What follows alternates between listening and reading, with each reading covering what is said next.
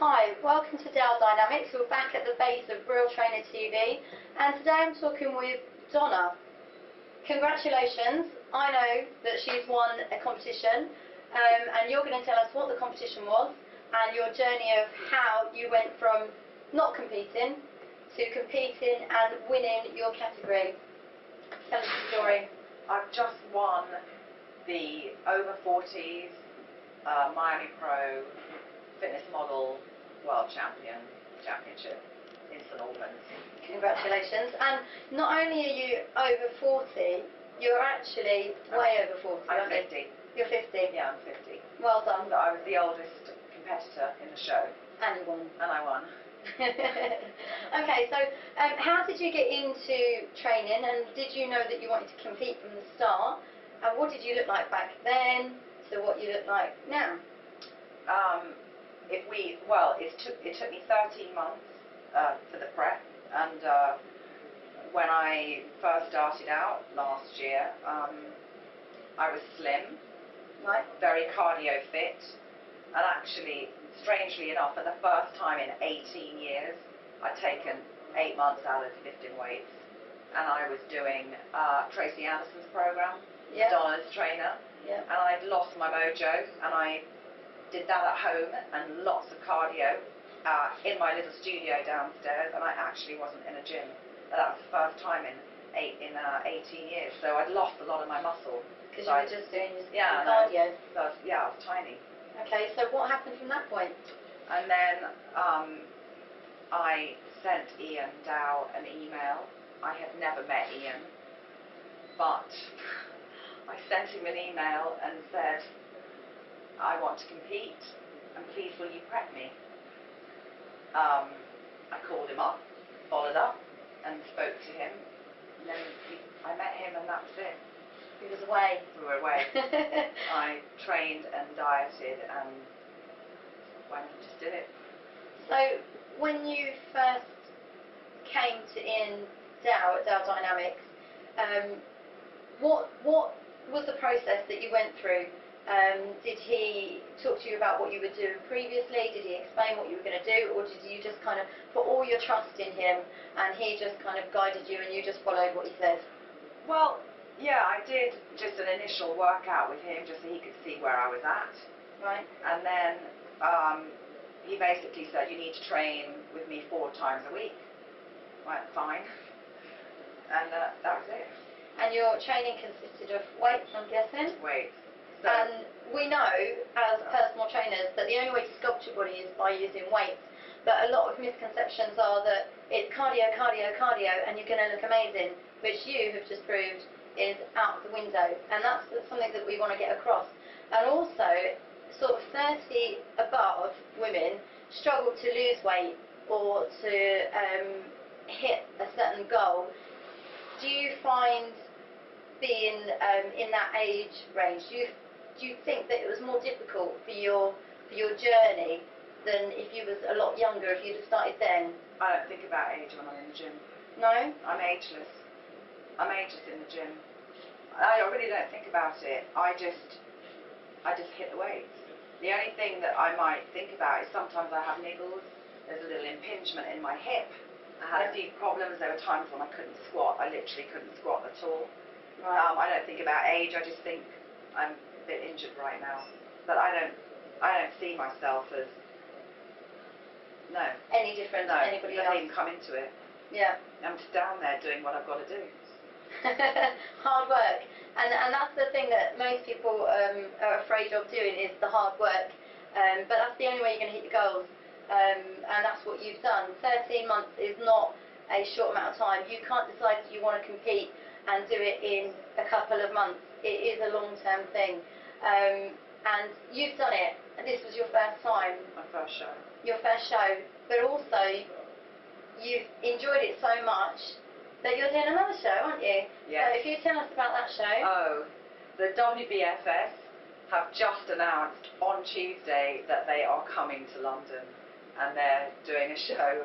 It'll be an over, I'm assuming they have this category, they do all the other shows. It's an over 35 fitness model category. And I've had my eye on that federation for quite a while and just thinking, it's such a shame. I'm too old. Why don't they do an over 45 category? I'm there. Well, you're going to compete, and you are going to really try your hardest to place. Well, they're coming to London. And how can I not? It's fate.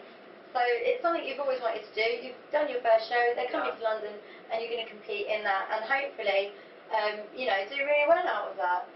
So where do you go from here? Because obviously you're still dieting. You haven't eaten anything yummy. So now that you know that show is actually in the beginning of November, I believe? The 9th. 9th of November. So what do you do now, like with your training and your food? What happens? Okay, so for the next couple of weeks, I'll just be doing literally full body, no splits. And then after 2 weeks, then I can really think about back to splits again. This time around, I probably will only be hitting legs with Ian, just legs. You know, it gets expensive. Yeah, I think we all know if anybody who's competed or an athlete in some kind of sport, it is expensive. There's things that you definitely need a trainer, regardless of what sport you're in. You need a trainer, you need somebody's guidance. You can't do it on your own, and that costs money. You need supplements, you need food, and I think the main outlay for our kind of sports is food. It's good food, it's meat, it's fish, it's rice, it's green stuff, which I'm sure you're very familiar with now. I actually ate very clean, pretty clean. So for the first 6 months, and these are not things that Ian set me, these are not parameters. Only you know what you can cope with. Yeah. Yeah, I see him for only a short time out of the whole week, so it's up to me to know. And the way I dealt with it is for the first 6 months, 1 meal a week, I just ate what I wanted, and it was usually about half a packet of Fox's biscuits, and then I'd feel a bit sick, and then I'd just go, right, I'm done. That's it. Yeah. Till the next week. That worked for me. Yeah. But coming into the show, 8 weeks out, absolutely nothing. Nothing. So you've spoken about the fitness side and how you're working out, and now the run up. So are you going to binge on stuff, or are you eating clean still, or how? Well, I'm still eating clean because you're about to film me. It's all about looking good, obviously. I will take it slowly. The problem with sugar, you know, it doesn't actually make me feel very good. I don't intend, I'm not the kind of person that will just binge and put on 20 pounds after a show. It's not really, that's not my style.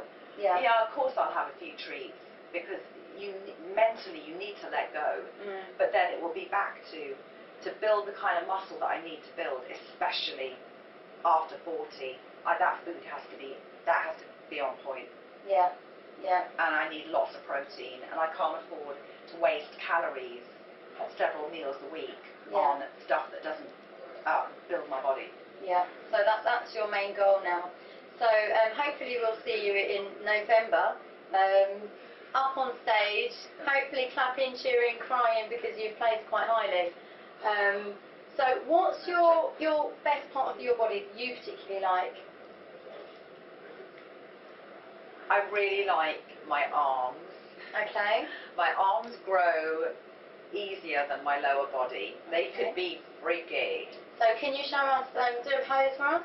So you can see all your biceps, you can see all the shape of your shoulder and your triceps underneath. And what about your abs? Did you have abs before? Always well, not a six-pack, but my abs are very good. And can we have a look at those? You can indeed. So you can see how little body fat she's got there. It's just skin over muscle really, which is one of the reasons why you've won. My abs were a very strong point. The other thing that the thing I'm most super proud of though, because I have to work that much harder to get, are my legs. Right. My legs just don't grow at the same rate. I found that a very strange concept. Right. That they're attached to my body, but the upper body, I'll be honest, of course I train, but we really haven't dug that deep. I could be Yeah. like a bodybuilder up top.